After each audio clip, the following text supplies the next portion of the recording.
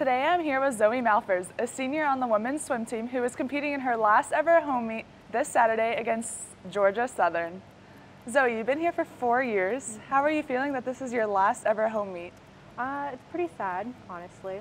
I didn't think this is how we would end so early, but due to COVID, I'm glad we get to have a last meet all together. Good. Yeah. And I know you're pretty close with your family. How do they feel not being able to come in and watch you? They are really sad. They wish that it could be live streamed, but I don't know if we're doing that or not.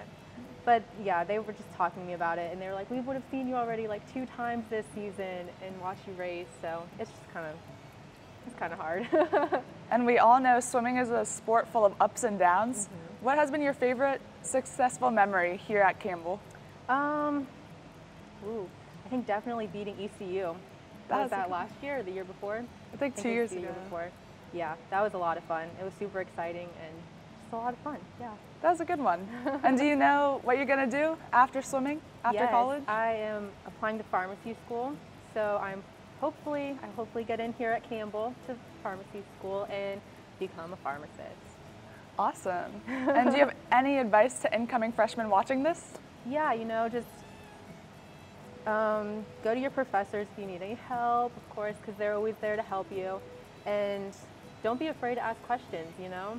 Ask the current swimmers anything that you need to, like any questions you have, ask your professors. And don't be afraid to talk to the coaches. And yeah, they're there to help you, and they want to see you succeed. Thanks, Zoe, and good luck this weekend. Thank you. You too.